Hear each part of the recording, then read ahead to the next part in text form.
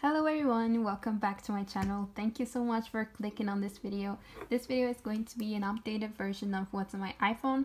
Plus, I'm going to customize my phone setup with the new iOS 16 update. As you can see, my phone looks very basic now, and this is my home screen. So they're different. I don't follow a specific theme, and the only widgets I have here is like the weather, so nothing too interesting. I'll try to make this as interesting as possible while keeping it very minimalistic as I like, because as I said in my other video, I actually really like the default icons that iPhone has, so I'll try to only change this page. So to customize your lock screen, you just click, you hold, look at this astronomy ones, these are so cool. You can choose up to 6 emojis and the layout as well. Gradients, these ones are really cool. Yesterday I've already tried a couple layouts that I really like, and I just want to recreate it on camera so you guys can see how I customize my phone. This is the before, a very basic looking phone. Let's elevate this phone. Let's get started. Use as a wallpaper. Let's see, I'm just gonna pinch it. Okay, I think it looks good. Let's go with this. I don't like this chunky font for the time, so I'm just gonna go with the default. Now I'm just gonna set it as a wallpaper pair for the moment, and let's see how it looks. Oh my god, it looks so good. Oh my god, what happened here? What the hell? I found an app, it's called Top Widgets. If you click on lock screen, you can add really cute shapes. So let's say I want to put a heart, save, and it will be saved.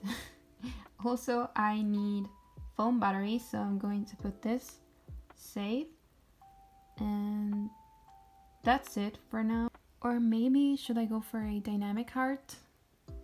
Does it look better? We'll see. Let's save, and let's go to the lock screen again. Hold, customize, top widgets, dynamic number 1.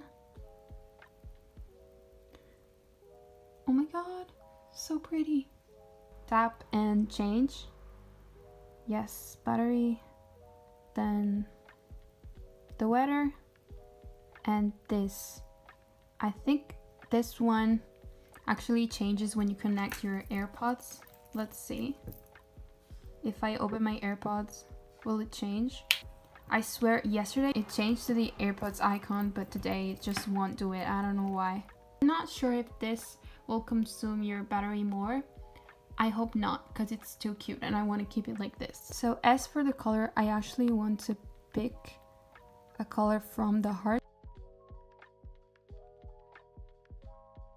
There are themes that you can see like how many people use it. The reason I don't use a theme like this is because you cannot save the whole theme like with the widgets, and because I like to change a lot, I'm always changing my lock screen and home screen. I would probably get really tired after like 5 days, so I just rather not put a lot of effort for something that just won't do for me.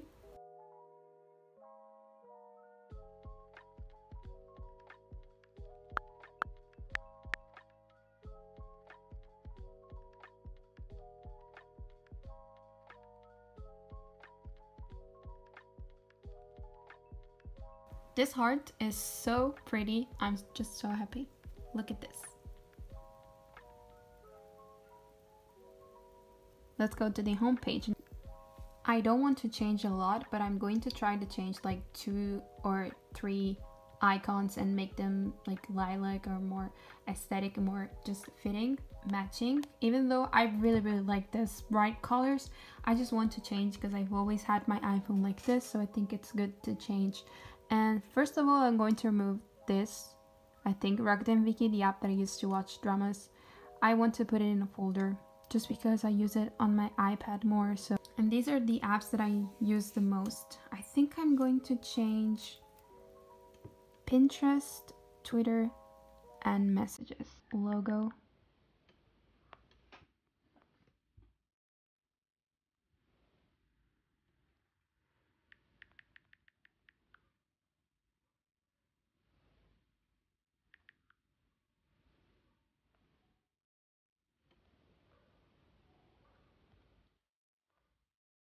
So you want to go on shortcuts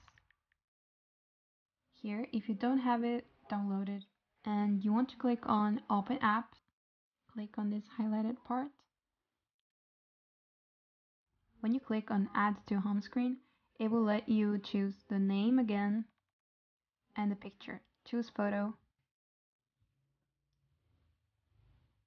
Oh, no. We choose, we add, and it's there. Let's do the same thing for Twitter and Pinterest. So normally I would go on Widgesmith. I saved this once yesterday. Let's go on medium. Let's change it to Rilakuma. And there you go. Do we like it? I'm not sure. I think something like calendar could go. Let's try to add it. Oh my god.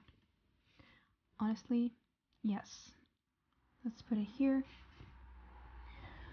What do we think? Honestly, I like it. It's very minimalistic and it's just really cool. The reason why I don't change other icons is the fact that if you use the shortcut to change the iPhone, there's always this pop-up messages that comes out every time that you open the app. So that's really annoying. Like if I had to do it for every single app that I open every minute, I don't know, it just wouldn't look good. You see, it's like every time. So I don't know if there's a way to remove this. If there is, please let me know because it's annoying. But yeah, anyways, I don't think I would change more. I like this pop of red because it matches the calendar and the purple matches here and the background as well. I think this can go. So yeah, guys, this is my phone. Let's try with music. Let's try to find a cover that matches. Wow, oh my god. Looks good, looks good.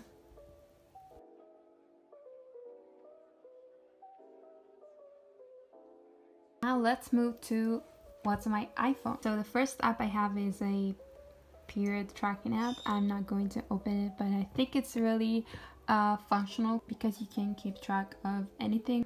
YouTube app and Pinterest. This is my Pinterest.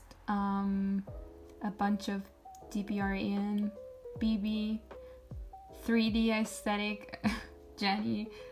Pinterest is like my #1 app. I think I'll put a link if you want the wallpaper that I use, and I think I'll also create a public folder to put all of these pictures that you can use for your iOS setup or just lock screens or whatever you want. This is my kind of aesthetic. I also have a bunch of city pictures, just like the ones I put on my wall in the other video. And I have Twitter. I have an account for Mimiju. I do not use it. I'm also 20 now, not 18 anymore. So Telegram, just normal messaging app. This is my Instagram if you're interested. I don't post my face. I always try to post stories and just keep up with you guys. I mostly use Twitch for Animal Crossing purposes. I only use it for treasure islands. They make the game like 100 times better. Like these 3. Nothing has changed much from my last video, but I still want to show you.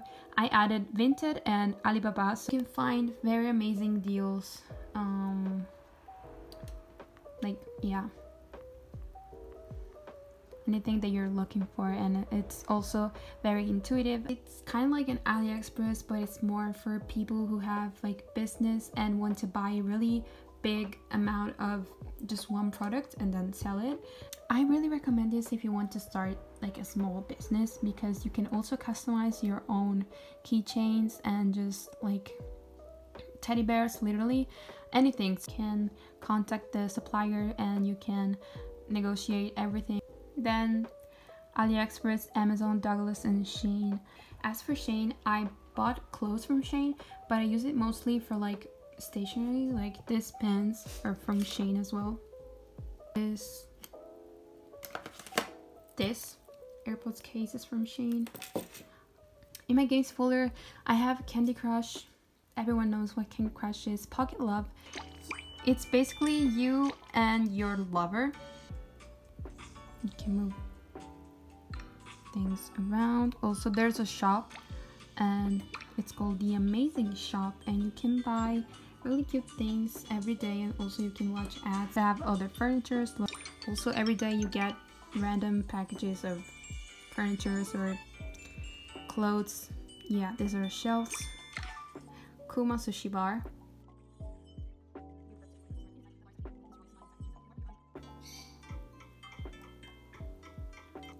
Yeah. Then I have my finances folder. Nothing to show you here really. It's just personal cards and money and things like classroom. Why is it here? I don't even go to school anymore. And then YouTube Studio. Just look at how my videos are going. Like my last vlog isn't going too well, but it's okay. It's me just setting my desk. This desk actually. So spoiler. I have the fun folder. So I already talked about Wiki, but about TikTok. So the thing is, I use TikTok a lot, but the reason why I have it in the folder is that if I have it on the main page, I'm always tempted to open it. And TikTok is one of the most time consuming activities. You don't even realize when you've been scrolling for like 3 hours straight. Tumblr, my last research was BB photo shoot. And I like it because I'm always very inspired by Tumblr. Netflix and also Reddit. My favorite subreddit is actually K-pop unpopular opinion, because I'm very curious about what other people think about, I don't know, just idols in general, like this.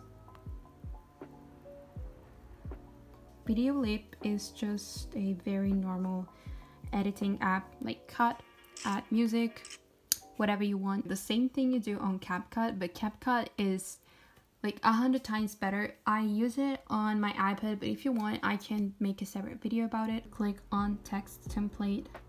There's so many things that you can use. Also social media. This one is my favorite. But you can edit the text. Mimiju. Hello, it's Mimiju, and then let's go to IKEA, like very random. Just try it. Have fun with this. Fonto. To make my thumbnails, you can curve the text like this. You can change the color. That's it, and then you save it.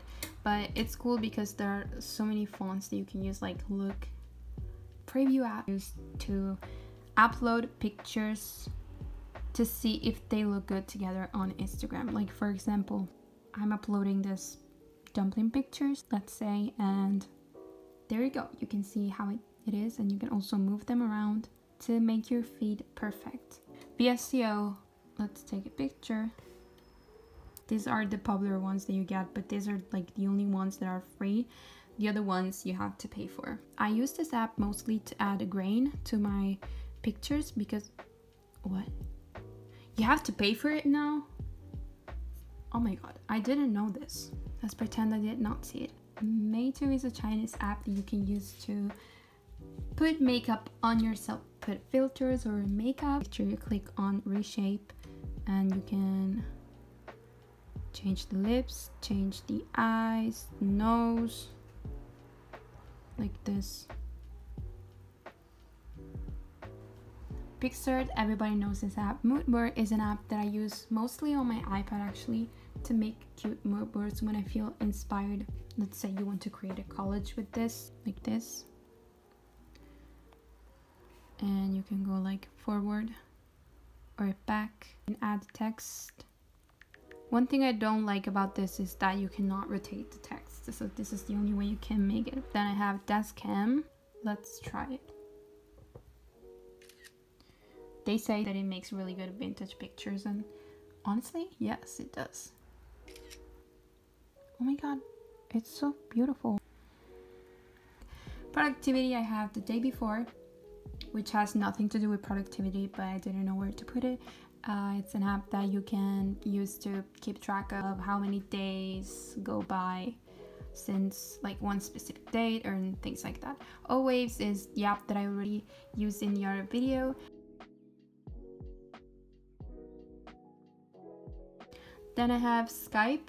I put it in productivity because it's an app that I used to use with my best friend when we would do our homework together. I have it for the same reason, and then Zoom. And here is my screen time. An embarrassing screen time considering that it's 4 p.m. and the day is still very long. I also want to show you some apps from my app library that I don't know where to put in my folders. The first app I want to show you is Q app. So basically, if you have a list of movies, let's say you go on your notes. Let's copy this list and then you go here. If you copy it on the app, it will make you a list. Now, some of them are not the ones I was looking for, like this, High Society, The Proposal, these are not the ones I was looking for. Guys, go watch this drama because it's the best drama ever. Trust me, if you want to watch it, it's on Netflix. Another app I want to show you is Crunchyroll, a simple app that you can use. Am I not logged in? Why? But you can find a lot of animes, really cool animes. This is the best legal site to watch animes, so the quality is great.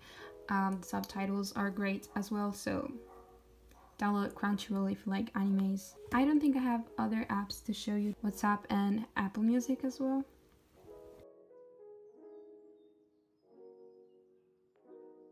Go listen to Jackson Wang's new album, Magic Man. It's amazing, especially Cruel, All the Way, and Dopamine. These are next level.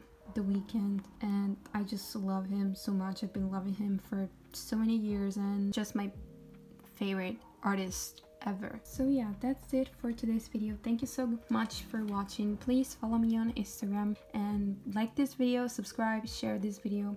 This is the final result, you guys. I hope you like this video. Mwah.